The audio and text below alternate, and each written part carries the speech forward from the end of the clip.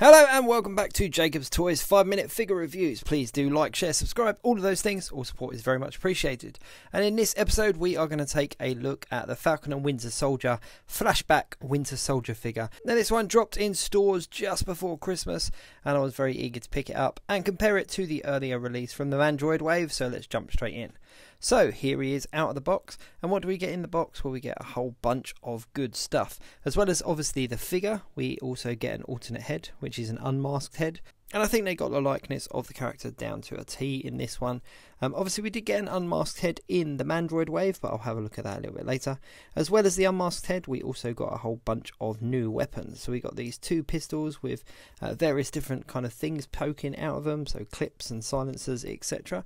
Those two are pretty cool. We also got a screen accurate rifle, so like the rifle that he was using in the Winter Soldier. As well as that, we also got a knife. Now the knife is a standard knife, but it's got a really nice finish, really nice metallic finish on it. And that is it. What a awesome collection of bits. So let's take a closer look at the figure.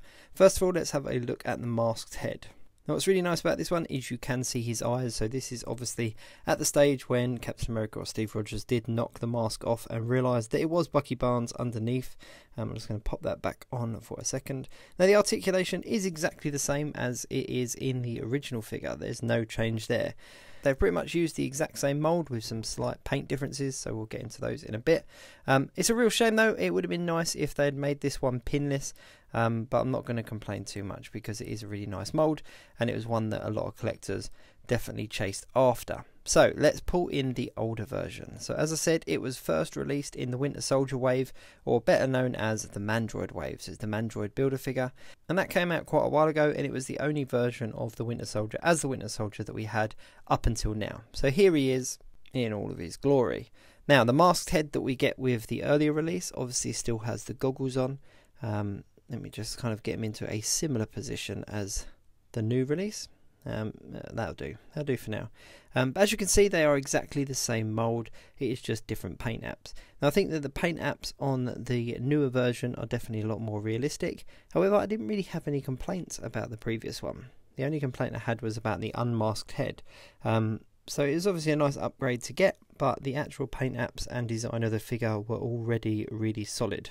So the selling points for me in this new version were definitely the heads as well as the weapons. But when you actually look at the costumes quite close up, as I said, the newer one is definitely an upgrade in regards to the costume looking a lot more kind of realistic. But if you look, the arm on the original one actually looks a little bit better. It's got like a black wash on it and it just looks a little bit more realistic. But everything else I think is better on the newer one, with the exception of the detailing in some of the accessories here on his arm. As you can see, you've got like different shades and kind of bullets and stuff that are just highlighted. So let's just pull in the unmasked head. Now this was the unmasked head that we got with the original release, and this is the new unmasked head.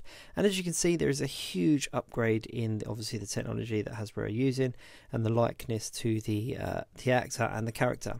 I would have liked to have seen the kind of blacked out eyes on the unmasked new head, but hey, we can't have everything. So let me just take this head off so you can have a little bit of a closer look.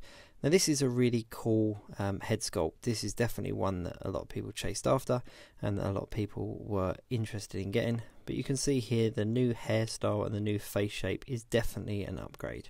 But I think that the older version definitely still holds its own. For me, the upgrade definitely came in the form of the new heads and the new weapons. As I said, if you've not got this figure already, then it's fantastic. If you have got it, then it's probably worth picking up just because of the new weapons and new head sculpts. Let's just put some of his weapons in his hands so you can have a look.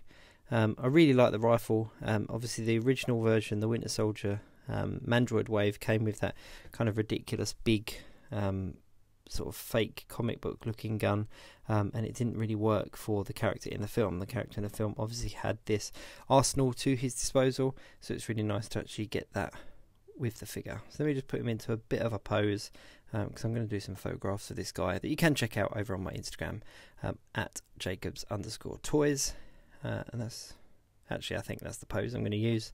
I think I'm going to use that pose for the photographs. So do check out on Instagram and you'll see those photographs. But back to the figure review. yeah, overall it's a really solid figure. If you've not got the Winter Soldier figure already, I suggest picking it up, and if you have already got it, then it's still definitely worth picking up just for those extra accessories. But yeah, I think it's a really nice touch from Hasbro to give us that, and a really clever way of giving it back to us as a flashback scene from Falcon and the Winter Soldier. So please do like, share, subscribe and all of those things. Do check out my other 5-minute figure reviews. Thanks very much for watching, and I will catch you next time.